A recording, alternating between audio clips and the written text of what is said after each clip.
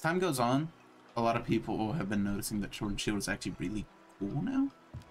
It's always been cool, but they've been adding a lot onto it. So, since some people are wanting to pick it up maybe, or maybe do runs with it, I want to show how a runner would play this weapon, specifically TA, which would be no traps, no buddies, all that jazz. Obviously not a set in stone guide on, oh, play this weapon like this, because you can do whatever you want. It's Monster Hunter, it's PvE, no one cares. They do care, they're weird. But I do think a lot of people would care about how you, like, what the most efficient way to play the weapon would be. So, in this video, I'm going to try and show that. So first off, I want to show off my set. This is 2.0. This will probably change in a month or so, but currently, and this isn't even an expensive set either. My charm is Wex 2, Evade Window 2, 1 slot, which is nice. The Evade Window is convenient, but it's not like boosting me to the top or anything. So currently we're running Tigeric Sword because white sharpness, big raw, etc. Again, sword might change. A lot of these armor parts might change, but currently we're running Kaiser Crown, Fike Mail. If you have a better charm, you should run Lagambi braces. Right now, I'm running Rathalos braces and Rathalos coil, which should be Anjanath coil, but I'm lazy, and that only adds 2 1 slots, which I don't need yet. And then Ingot Greaves, which is we'll go over the skills now. Ingot Greaves is attack boost 2, crit I 2. It's very insanely good. Rathalos coil is attack boost 2 with a 2 slot. Rathalos braces is the same thing. Bike Mail has no skills by default, but you can slot in. It has a 3 slot, a 2 slot, and a 1 slot. So you can slot in whatever three tier skill if you have one that you want. Currently, I don't. So I slotted in Weakness Exploit, Wirebug Whisper, Speed Sharpening, and then this piece of hunk, which is the Kaiser Crown with Critical Eye 3 and Crit Boost 1, which is insane, and a 1 slot to boot. So this is what I've been using. This is what I think is strong right now. Obviously, there are some tweaks you can make if you have a better charm, but I've been doing work with this, even with my budget charm. You can see the skills here, which is Attack Boost 6, Crit I 5, Crit Boost 3, Weakness Exploit 3, Speed Sharpening 3. Wirebug Whisper 1 is another one that matters. A big thing about Sword and Shield right now is that you don't have to run any sharpness skills, because we don't use that much sharpness, because we're just spamming shield attacks. I'll show that in a bit, pretty much. Theoretically, the only move that should be taking sharpness from you is Spinning Reaper. But this is the set right now. These are the skills you would want. You don't really have to waste anything on Master's Touch or Razor Sharp or anything like that. Unless they buff Perfect Rush in the future or something, this could become obsolete. First, I want to show off Sword and Shield's good moves. There are 3 main ones, I would say. Hard Bash combo. It's a lot of damage. Just off nothing, really. You can use this on the smaller openings, stuff like that. Just have good positioning and be ready, and you'll be able to net yourself a lot of damage. Next is Shoryugeki. And this is, yeah. I actually didn't crit on those extra ticks there, so it should do even more damage. And this is me showing, this is kind of the combo you're gonna want on an knockback. It's gonna be hard bash roll, hard bash roll, hard bash roll. And you could perfect rush, but the problem with perfect rush is we don't run sharpness skills, and a perfect rush takes about the time it takes to do 2 hard bash combos. and they do roughly the same damage. Hard Bash does a little less, but you're only using 2 sharpness instead of 5. So it's really, it's a lot more efficient for sharpness, and it lets the flow of fights go a lot better. And then the last one is going to be Falling Shadow. This move is generally used if you don't, if Shurigeki's on cooldown, and you think, because the cooldown on Falling Shadow is extremely quick. So if you think you can use one wire bug while the second is recharging, and you think they'll both recharge around the same time, you should go for a Falling Bash. Or a Falling Shadow. And that'll net you a lot of damage, and if you have the time to do it, you can combo that into a Hard Bash. So that's kind of the trinity of Sword and Shield right now. Mostly avoiding sharpness loss because Sword and Shield has a lot of good ways to do it. Shurigeki's extremely strong. Hard Bash is extremely strong. Falling Bash is situationally extremely strong. So those are kind of the 3 you're going to want to use. There's other stuff. You're not really going to be using this. You're not really going to be using this because you use too much sharpness. You have other backstep options like this. That's not really crazy. Sometimes you will backstep to just avoid something.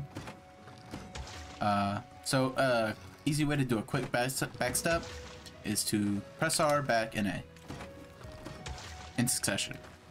You don't usually, you can do this, but that takes too much time. So you can do one immediately off of just shielding. If you hold back, you'll do a rising slash, and that'll keep you in the same place. If you don't, you'll do an advancing slash, and you'll be back in the fray. It just depends on when you need to do that.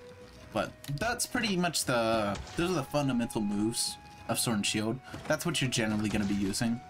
And so, real quick, I'm going to go into a few hunts, and I'm going to explain kind of the fundamentals of an opening, and like when to use Shoryugeki and stuff like that. Just a quick thing here. Usually, you're either eating for Slugger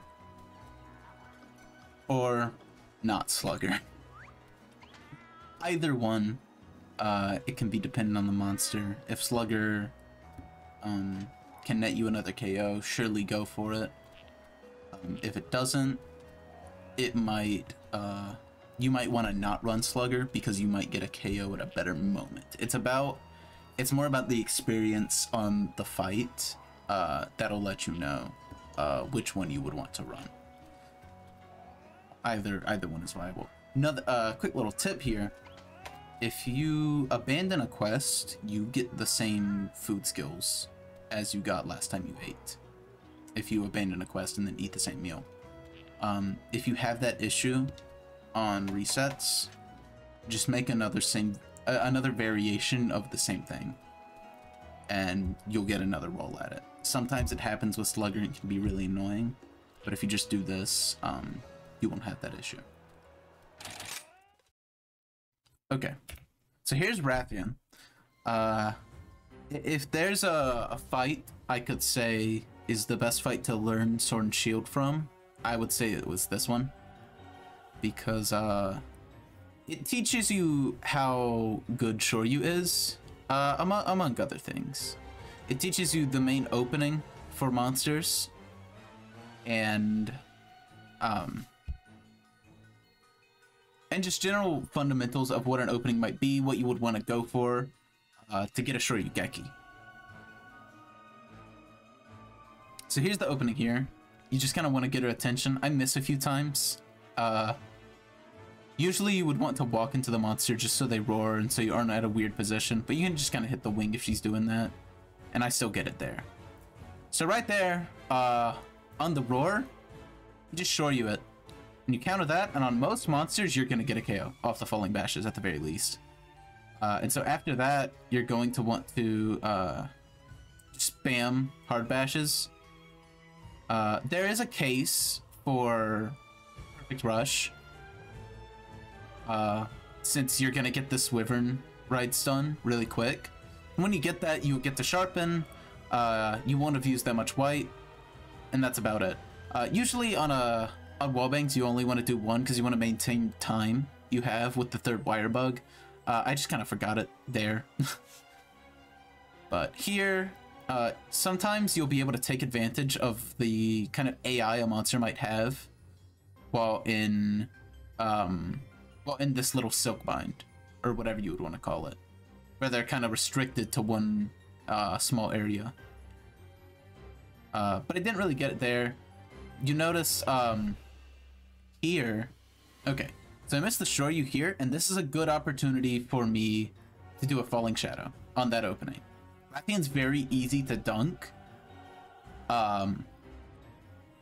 Usually you want to Shoryu that tail flip, but if you don't have the opportunity or you mess up, you can Falling Shadow it and hit the head, and that'll probably net you a dunk, because Rathian is very easy to dunk. I missed the Shoryu again. I still get the dunk, because like I said, she is extremely easy to dunk. This wasn't the cleanest of runs, but it still kind of shows off some mistakes you can make and still come back from them. And then when she gets up, Shoryu the tail flip, you will always hit her head if you are spaced properly. And that is one of the biggest advantages by far of Sword and Shield versus Rathian. This ledge was annoying. Not much I could have done about that. Here's another tail flip. Bam. Easy dunk. She's almost dead already, even with all those mess ups. So you're just gonna spam hard bash on the knockdown. And generally that's pretty much the whole fight. If she fireballs and you're close enough, you can show you that. You can show you the enraged roars if you have the wire bugs, which I didn't at that moment. Charge is always annoying. There's nothing you can do about that. This is another example of a fireball, but I couldn't really be there in time to show you it. But you notice, if they're so far away and they're shooting a projectile, you can just Falling Shadow towards it. If you're early enough and you aim correctly, you can even hit the head and it'll still be a really good punish, because Falling Shadow has iframes on the moment it hits. But that's pretty much it. I really suggest doing this hunt if you want to learn Sword and Shield, because I think it can kind of teach you the basics and you'll kind of get the gist of it pretty quickly. Just practice Shoryuing the tail flips, get the opening, and then just some hard bashes from time to time. Okay, so here's Rajang. This is the second hunt I wanted to show off. It's not the best area. The opening gets screwed up by a Gajao, but I still kind of showed what I wanted to show. You might reset if you don't get the opening. That makes sense, but you kind of salvage it here. Get a knockdown off the first Shoryu usually. Here, you're just gonna hard bash twice, and this is why I said you can make a case for Perfect Rush. Actually, put it into use here. I did 2 hard bashes into a Perfect Rush, and I get that just teensy bit of extra damage you can get off a Perfect Rush. And here is the Wyvern Riding Stun. And so right there, you're going to be able to sharpen, and that Perfect Rush did not use too much sharpness to not be worth it. So there's still a use case at times. Once again, you're going to wallbang once and maintain the time you have with that third wire bug, because that's very important. I was not expecting him to do a jump fireball, but whatever. Laser's weird. Usually at the beginning of the little wire trap, and he does his spin, he won't go that far, so you can actually Shoryu it and it won't whiff. And it didn't whiff there, but if you Shoryu at the proper time and he does it at a good time, you can hit the head. Right there is a good example of hitting the trimmer on those arms. He usually does 3 and then he slams the ground for a trimmer, and you can Shoryu that trimmer and hit the head. Once again, just getting these hard bashes. No Perfect Rush this time because I want to maintain sharpness. You can see my white is not nearly as high anymore. Getting a flinch here, get those 3 extra hard bashes. get hit here, because sometimes you are not ready to back up, and that was a time I was not ready to back up. But it's okay, because I didn't really get too much of a punish out of it. I could have if I had shoryu'd the grab, but I didn't have the wire bugs for it anyways. Once here, if you don't have shoryu, this is another situation where you can do a falling shadow. On this and Rage Roar, if you time a hard bash right, he jumps very slightly before landing on the ground, and you can get a dunk. Here is one of the more advanced punishes that you can get with this run. If he back hops, that back hop has a hitbox, and if you shoryu at the right distance, you will always hit the head right after. And you can get a flinch, you can get a KO or whatever. When he's in this state, you want to always, if you get a KO, always go for the tail, and you'll get another knockdown. And you'll get about 3 hard bashes off of this. And it's just generally good damage. Usually he will enrage right after. You roll towards his back hop, and you get a hard bash combo. You might get a few more after he lands. Here's arms again, and then just shoryu it. I hit the arm on accident, but I end up breaking it, which is going to land me 2 hard bashes.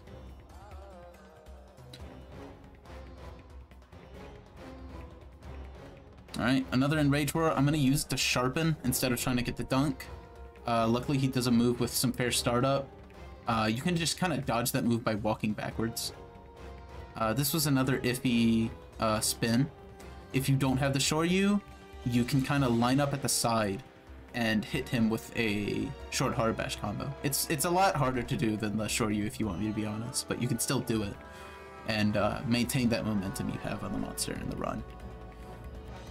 Area transition, not exactly what you want, but it's pretty hard to avoid in that area if you aren't like playing bow. Alright. So once again, this is a very easy shoryu. You just turn around and it's pretty free. So here he's gonna do these hops forward, and this is always followed up with a back hop. I don't have the shoryu, so I just go for that hard bash again.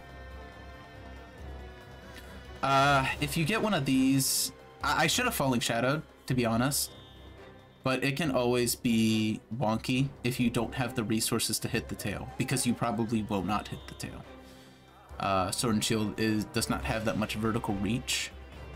If he does Blanca Ball with red arms, he always follows up with a laser, and you roll over here, and you get a falling shadow into hard bash. You know, back hop. If he back hops far away, he always does those hops into the back hop, so it's a free shoryu on the head. Another moment where I got hit. Sometimes you can just get unlucky and not get the flinch you want, but that's okay. Heal here, get a hard bash on the head after the laser, and he's dead. So even with like non-optimal, few mistakes, you can still get a fair run going. I think Rajang is kind of the advanced monster to learn for harder shoryu things. And now I kind of want to explain kind of the fundamentals and kind of how you find out how you kind of determine what your punish is, you know? So a roar you would always want to counter with a shoryu. I couldn't at that moment, but that's 9 times out of 10 always your opener, unless they have a roar that you cannot hit their head in. At that point, you would want to at least hit the next weakest spot. Outer Dragons are kind of hard to hit with a shoryu opening. I think it might be possible. I actually haven't tested it, but that's generally the opening you want because you'll always get a KO from it. Again, I get the KO off this body slam right here. Perfect rush is good. Basically, so on a knockdown, I mean, it's pretty basic.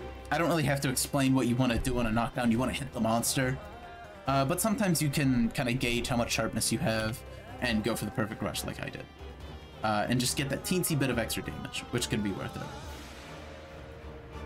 After that, you know, wallbang once to maintain 3 wire bugs, because the longer you have those 3 wire bugs for, the more shoryus you can do. And shoryu is going to be the main source of your damage. I guess that's kind of what I did there. is kind of a good example of just a small opening that you use to squeeze just a little bit more damage with hard bash in. That one back hop, if you have the time, there's nothing you can counter with Shoryu. You don't have the time to Falling Shadow. You can just get those 3 hits in, maybe the 4th, and just squeeze that little bit of damage in. That's kind of the fundamental of hard bash when you're not doing it on a knockdown. It's those smaller punishes that either you don't want to use a wire bug for, or you can't Shoryu. Stuff like that. Again, you can just kind of intercept the entirety of that roar. And this is another one. Shoryu everything. I've kind of been wanting to say this the whole time. Shoryu literally anything. If something has a hitbox, you want to find out how and where you Shoryu. Some moves like charges, Shoryu is not very good on, but like the majority of moves are Shoryu bait. Most originating's move, if there's a trimmer, you should Shoryu it. If there's just any hitbox at all. Kind of like with the back hops. Let me see if I can... There's the back hop here that I don't get a Shoryu off of. Here. So he does that backwards. I know he's gonna do the hops. So I strafe a little left and I position just right. And I go right where the hitbox will still hit me, but where the Shoryu will still proc, and I hit his head perfectly, spot on.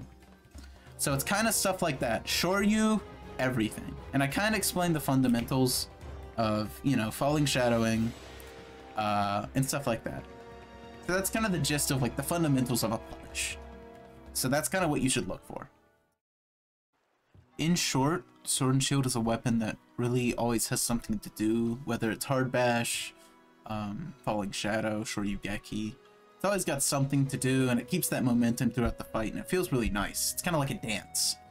And just along with some extremely satisfying moves here and there.